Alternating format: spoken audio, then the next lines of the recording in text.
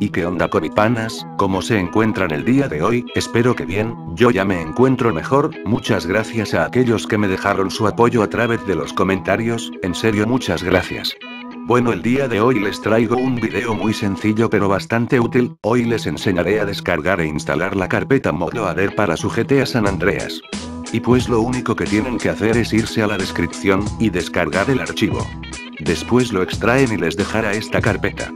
También creo que tienen que tener instalado el Cleo 4 en su juego. Bueno, ahora abren la carpeta de su GTA San Andreas, después mueven lo que está en la carpeta que descargaron, a la de su juego.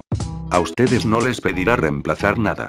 Y pues bueno, eso sería todo. Ahora les diré cómo instalar los mods desde Modloader. Lo único que tienen que hacer es que van a meter los archivos del mod en una nueva carpeta y le ponen cualquier nombre, después solamente mueven esa carpeta, a la carpeta de Modloader.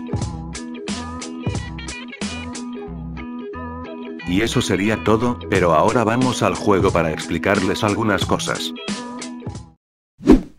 Bueno amigos, la función de la carpeta Modloader es cargar archivos de texturas, modificaciones etc., sin necesidad de reemplazar los archivos originales del juego. Ya que en dado caso de que tengas problemas con el juego, simplemente retiras la carpeta con los mods de la carpeta Modloader. También desde el menú de pausa, pueden administrar, activar y desactivar los mods que tengan instalados. La verdad es algo muy sencillo pero bastante útil. Pues bueno codipanas, eso ha sido todo por hoy. Sé que el video ha sido demasiado corto, pero voy a empezar una pequeña serie sobre cómo yo hago mis videos loquendo, también algunos consejos, tips o mods útiles para su GTA San Andreas. Espero apoyen esta mini sección sobre cómo empezar en el mundo del loquendo de GTA San Andreas.